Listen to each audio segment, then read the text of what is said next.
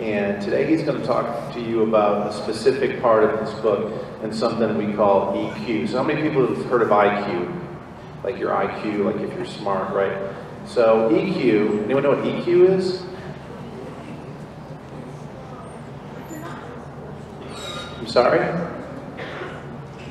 Emotional, right, emotional quotient. So it's emotional intelligence. It's not intellectual intelligence, it's emotional intelligence. It has to do with self-awareness. It has to do with understanding and being smart about interactions with people, which I think are probably the most important skill you could have in your life. So, without further ado, if you give Chris your attention, when he's done, I will give you the directions of where we're going to go after this. So, Mr. Connor, if you want to come on up.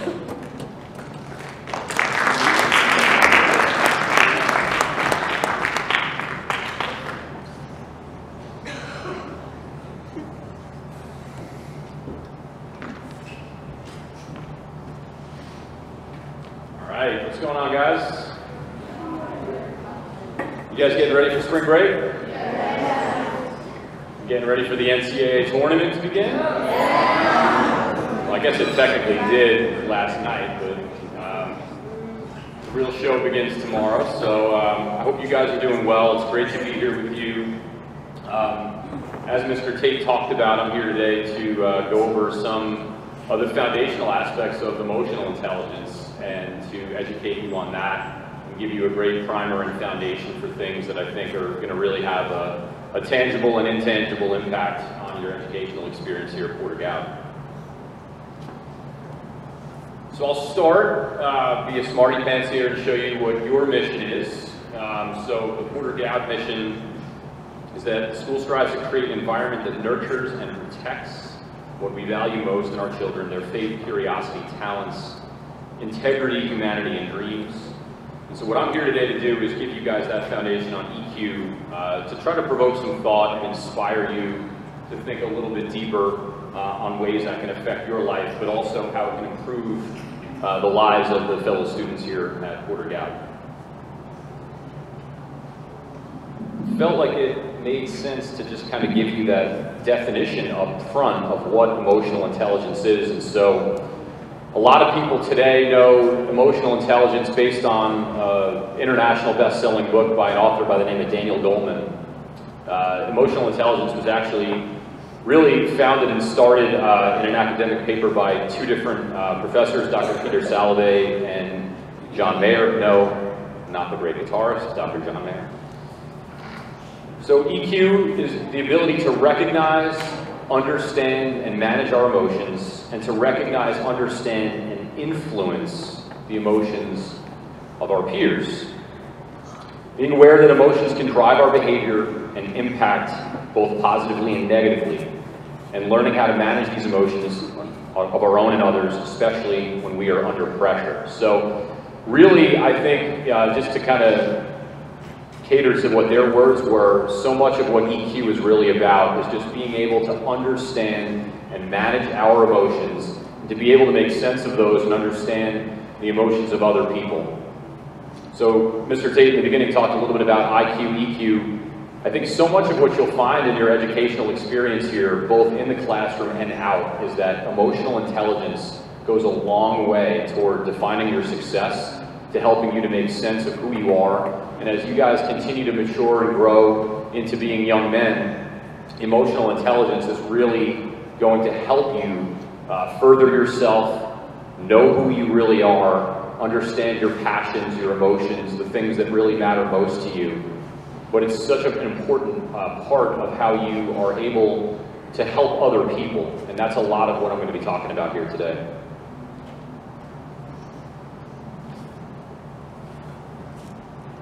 What do you guys think of this chart right here? Does this seem to be legit? Does this seem to be true to you? How many people think yes? How many people think no?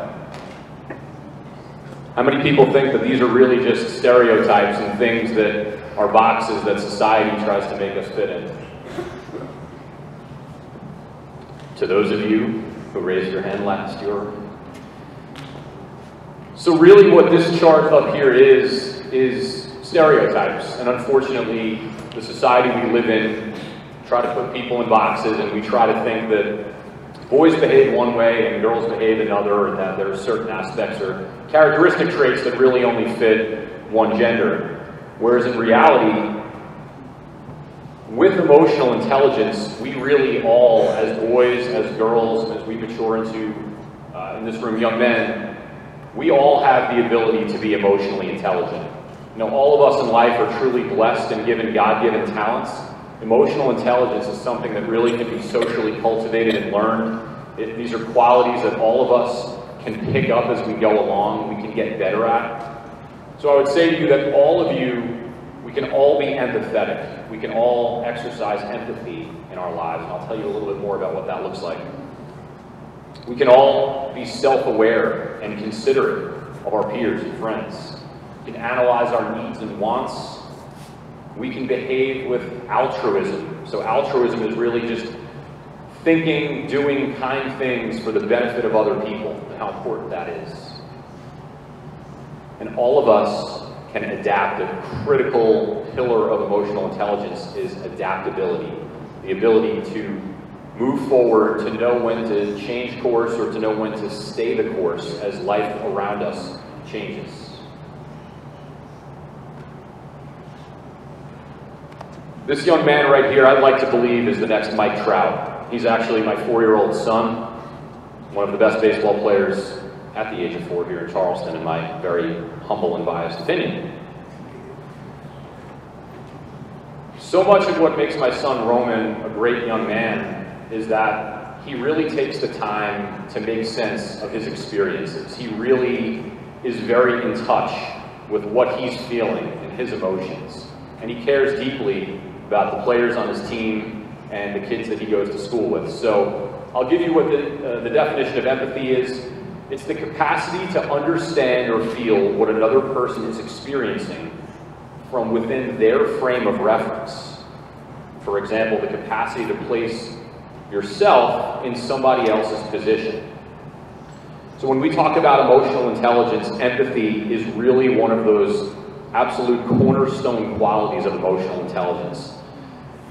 Getting further into a little bit more about what empathy is, so it's kind of broken down into 2 areas. So effective empathy is really being able to take on and feel what someone else is experiencing, to really empathize with them on a level that when we see a classmate who's angry or sad, or maybe they're really excited and passionate and happy about their basketball game that afternoon, it's really being able to embrace that way that they're feeling and take that on for ourselves and empathize in that capacity.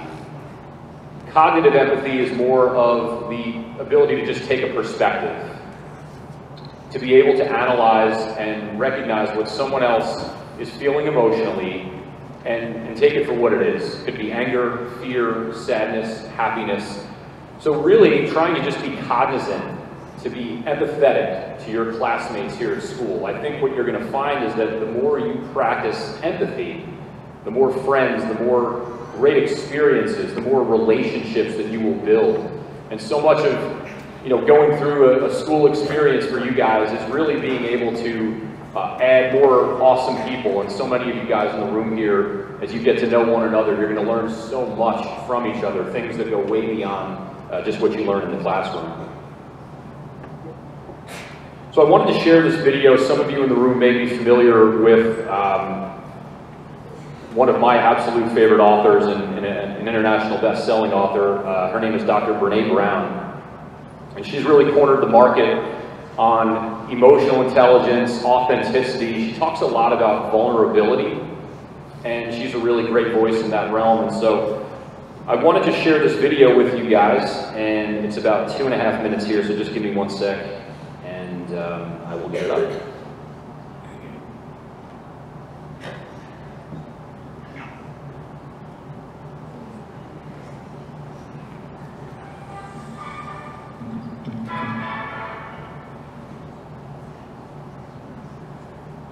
So what is empathy, and why is it very different from sympathy?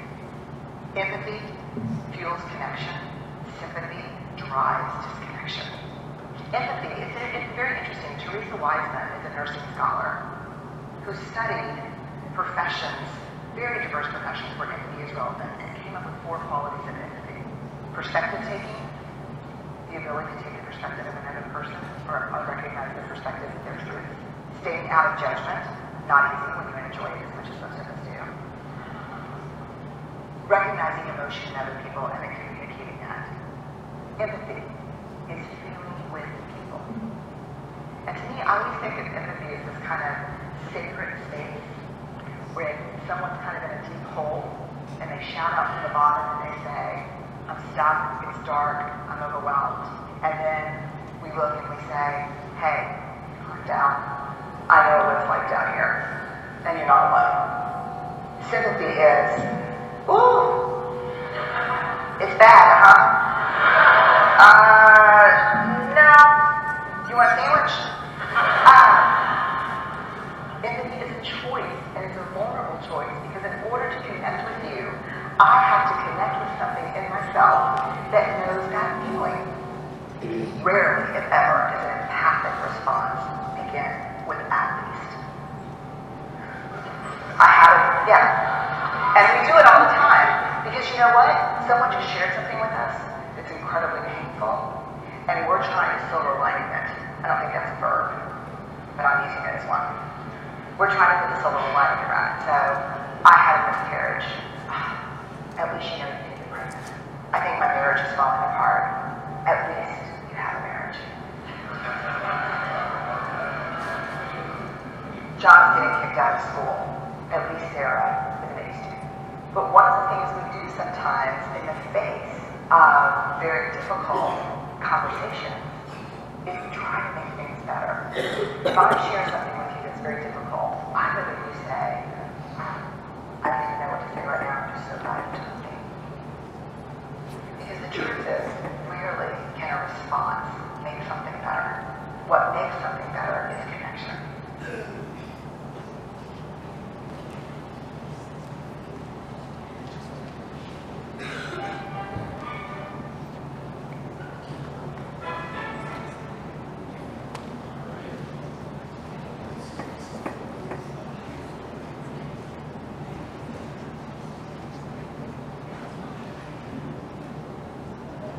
All right.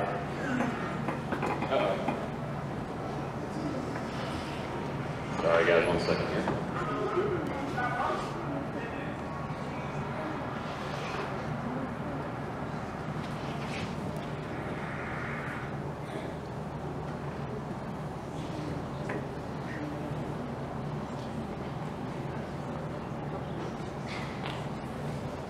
All right, thank you guys. What'd you guys think of that video? Give you a better understanding of empathy? Awesome. So moving forward, getting on to another big area of emotional intelligence is self-awareness. Really, I think of it in 2 ways. It's the art of understanding yourself and recognizing that your emotions and actions can affect others and how they affect others. But it's also recognizing the way that others may perceive us. And that's a little bit more of an advanced part of self-awareness. So it's recognizing everything that you guys are going to be facing during your school day. You know, your interaction with your classmates, how you're doing in the classroom, whether you're in sports and music, performing up here on the stage, maybe in the drama club or things of that nature. It's recognizing every single thing that's coming your way, and having that self-awareness to be able to analyze and process those emotions and get greater comfort around the way that you feel. Another area that I think of when I think of emotional intelligence is just the distinction of being able to understand and have clarity around what your needs and wants are. So all of us, as we go through life, we're going to progress further when we're really able to have an ability to understand, well, what are the things that we really need? What are the things that we need to be able to sustain us and as we continue to move forward in the education years. So obviously being able to do well in the classroom, being able to understand new concepts and new ideas that you learn that are going to help you and continue to build as you move forward and build a better foundation here at the school, versus the things to have that are more wants, you know, so being able to maybe just, you know, play certain games on your phone or just other things that are not necessarily what you need, but making sense and really through what you learn in the classroom through finding mentors here at the school, through faculty and staff, being able to get clarity around the things that you need to be the best student, to be the best person, best classmate in sports, to be the best teammate, understanding what you need versus understanding what you want. And so I thought I'd just tell a quick story. Does everybody know who this guy is up on the screen right here? How many of you guys actually know his real life story? So Ed Sheeran grew up in England, and really when he was a kid, had a big stuttering problem. He had a surgery that was supposed to help him with something completely unrelated to his own vision, but it ended up affecting his vision. He had a lazy eye, he stuttered, kids at school made fun of him, and he had a really difficult time making sense of what his place in the world was. But what he found as he continued to get older was that music was really what his passion was. He talks about, in some of the speeches that he gives, he talks about when he was younger, he was actually given a music album by his father, and he really memorized all of the different lyrics. And as he began to play his own music and write his own music, that literally broke him out of the stuttering problem that he had.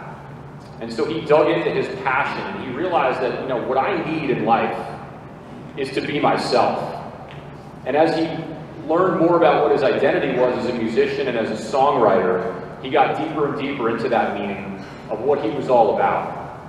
He talked about when he was younger that when he stuttered, when he had a lazy eye, he has red hair, as you can very plainly see on the screen. Kids made fun of him for that. And think about that, something that you're born with that is genetic, that you have no control over, and other kids made fun of him and made him feel low. He literally turned that to his advantage. He embraced, as he got older, all of the quirks, and as he talks about all of the things that made him weird. And like I said, he realized that what he needed was just to be himself all along. And once he started being himself, he became really one of the best-selling musical artists of the last long period of time, and an international superstar that has literally played around the world to sold-out arenas and stadiums.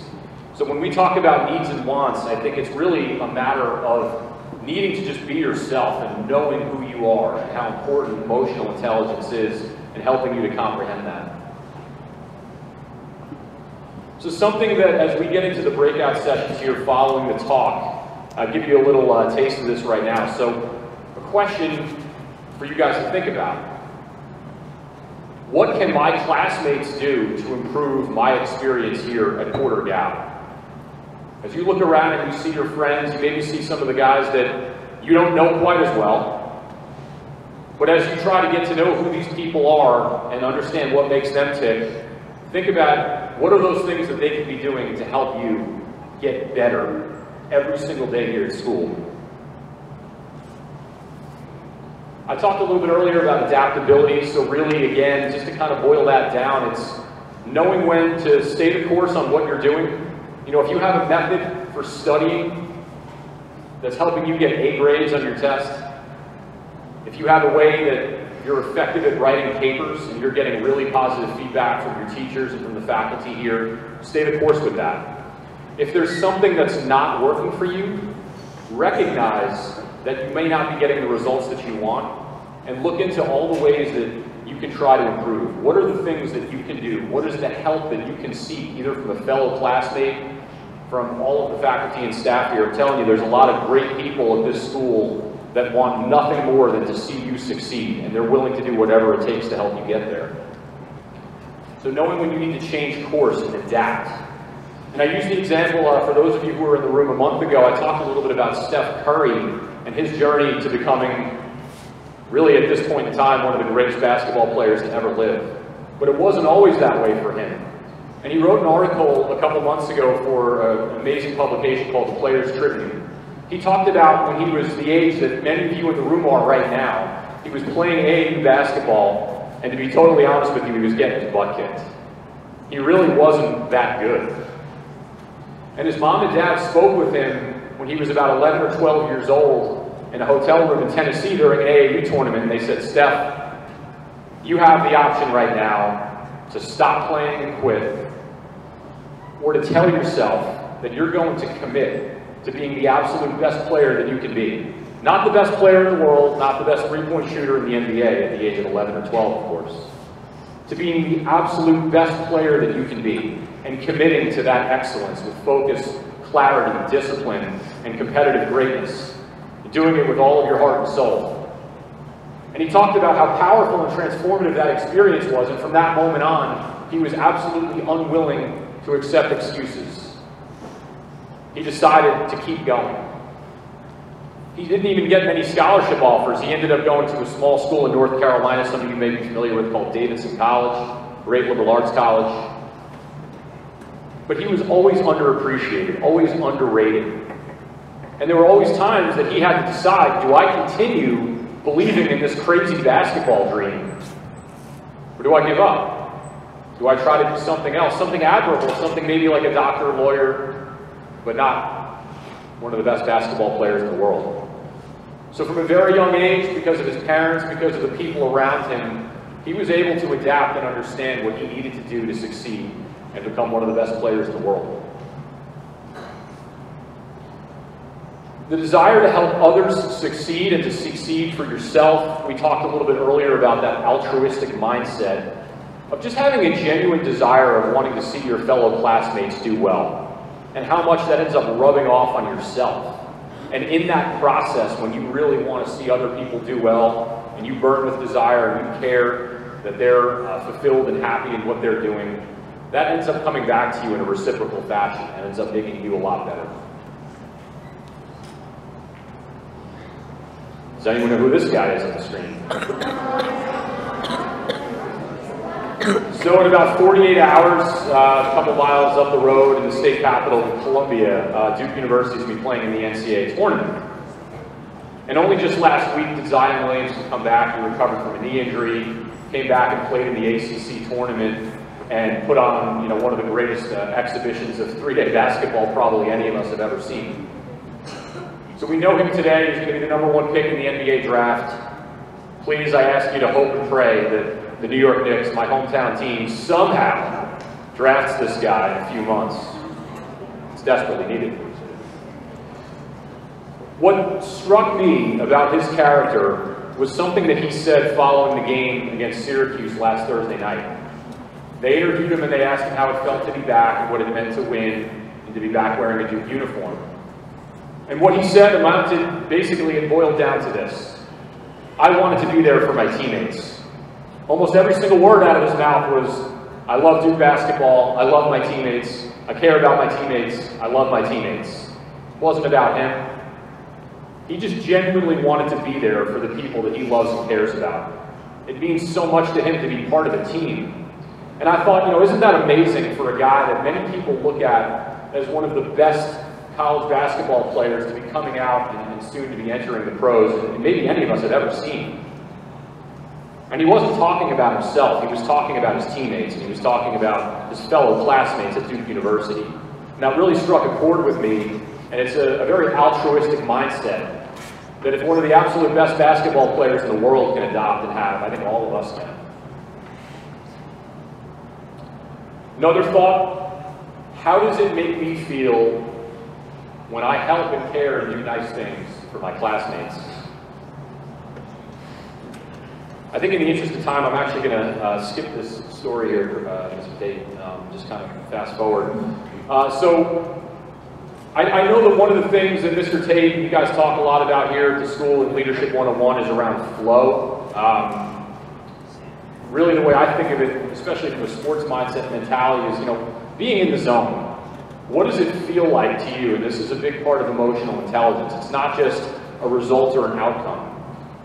What does it feel like to know that you are in the flow, that you're doing something, that when you're doing it, it's as if time has stopped around you, and you just feel so empowered, so happy, so incredibly passionate about what you're doing. You know you're doing well. You know the people around you know you're doing well, but they also recognize and can feel for themselves through empathy that you love what you do, and that in that moment in time, literally nothing else matters. What does it feel like to get to that place? How do you get to that place? I mean, if you guys have the answer, by all means, please tell me, because I'm always looking to get there myself. Okay. What does it feel like to be in that zone? Just again, keep learning about yourself. One of the best parts of your education at this school, and I promise you this, because I was in your shoes not that long ago, it is vitally important what you learn in the classroom, and I would never tell you otherwise. It is just as vitally important what you learn about yourself, how you make sense of your emotions, how you understand your fellow classmates. Make that a key part of your educational experience, and I promise you that it will take you incredible places in life. It will help you build relationships. It will bring new opportunities into your life that are going to bring you joy and incredible happiness. Just again, another thing we're going to talk about shortly. I ask you to think as you walk away today, especially from the breakout session, what are 3 things that you can commit to that will make your classmates feel happier, but more significantly, I would actually say, even more fulfilled in who they are here at Porter-Gaud. I close with a quote. I talked a little bit earlier about the book that really put emotional intelligence on the map, titled Emotional Intelligence by Daniel Goleman. What really matters for success, character, happiness, and lifelong achievements is a definite set of emotional skills. Your emotional intelligence, not just purely cognitive abilities that are measured by conventional IQ tests. So that's all I got today. Again, you can see my son Roman there, my wife and son. That's just a little bit about me. As Mr. Tate talked about, I've written a book called The Value of You. I love coming in here to talk to you guys, and it's a big part of what gives me energy. I hope that you can find that energy and that passion for yourself, and emotional intelligence is really a great foundation of how you're going to get there. So thank you so much for having me here today. I look forward to seeing you guys at the breakout sessions. Have a great spring break, and I wish you the best of luck the rest of the way.